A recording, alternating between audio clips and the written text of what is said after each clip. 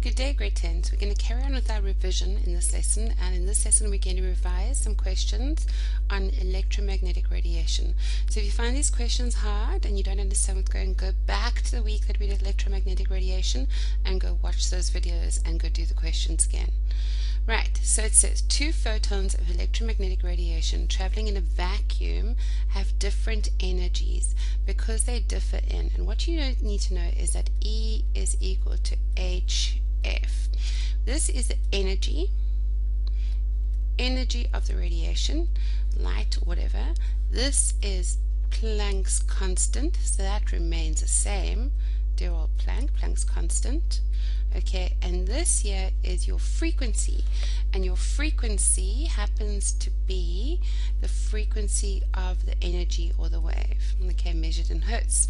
So it says 2 photons of electromagnetic radiation traveling in a vacuum have different energies because they have different, and the correct answer is frequency, because your energy is dependent on your frequency, and we can see that from this equation. Right, next. It says, which one of the following statements regarding electromagnetic waves is correct? In a vacuum, all electromagnetic waves have the same speed, amplitude, frequency, or wavelength. Well, we've just shown that basically your waves will not have the same frequency because the energies, and we know that as well because light of different color is a different frequency, so we know it's not frequency. And we know that frequency and wavelength are actually related because velocity is equal to lambda frequency. You should know that. So therefore it's not the wavelength. Amplitude is definitely not the answer. The correct answer is speed, because we know that all electromagnetic waves in a vacuum travel at a constant of 3 times by 10 to the 8 meters per second, which we kind of think of as the speed of light. But light is an electromagnetic wave, so that's why we can say that it's true. Moving on. It says Joshua breaks his leg playing Sims and goes to have the x-ray taken. I don't quite know how he broke his leg playing Sims, but anyway. X-rays emitted by the x-ray machine have a wavelength of 1.5 times 10 to the minus 11 meters, and it asks you what is the frequency. Okay, so we've just said that C is equal to lambda f. The velocity is equal to lambda f, and the velocity of all electromagnetic waves is 3 times by 10 to the 8 meters per second.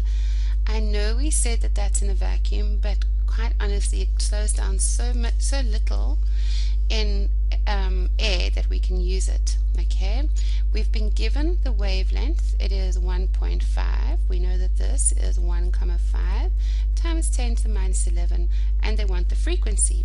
Therefore we can say frequency is equal to C over wavelength, which is 3 times by 10 to the 8 over 1.5 times 10 to the minus 11. And now we need to get out our calculator, out our little fraction, and we're going to say, right, we've got 3 exponent 8 divided by 1.5 exponent of negative 11, and it equals 2 exponent 19. So the answer is frequency is 2 times by 10 to the 19, and remember what you always have to do, you always have to put your units in, and frequency is measured in hertz, so that's the hertz. So that's that. Now it says how much energy do the X-ray photons have? So we know that E is equal to HF, and H is Planck's constant, and Planck's constant, which is given to you on the formula sheet, is 6.63 times by 10 to the negative 34. Okay, joule seconds. Right, so now they want to know how much energy. Well, we've got the frequency, we just worked it out as 2 times by 10 to the 19. So now we can substitute into this equation. So let's do that. We've got E is equal to 6.63 times by 10 to the negative 34 times by 2 times by 10 to the 19. And again we need our calculator, and we substitute it into our calculator.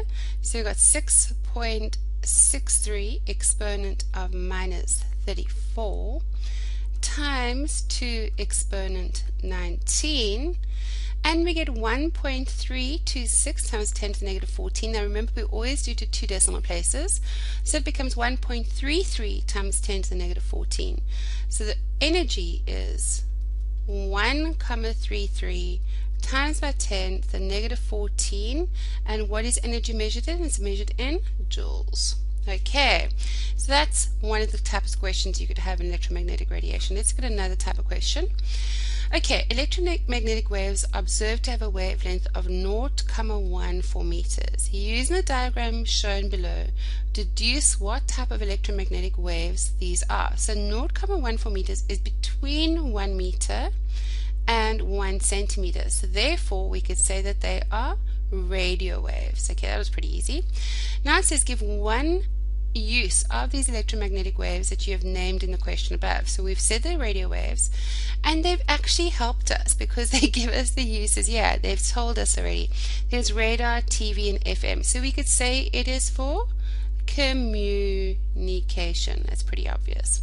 Right, and that's some example questions on electromagnetic radiation. As I stated before, if you don't understand this or if you have no idea what's going on, please go learn, go watch the videos on this section and then go do the questions to make sure you understand this. Have a great day.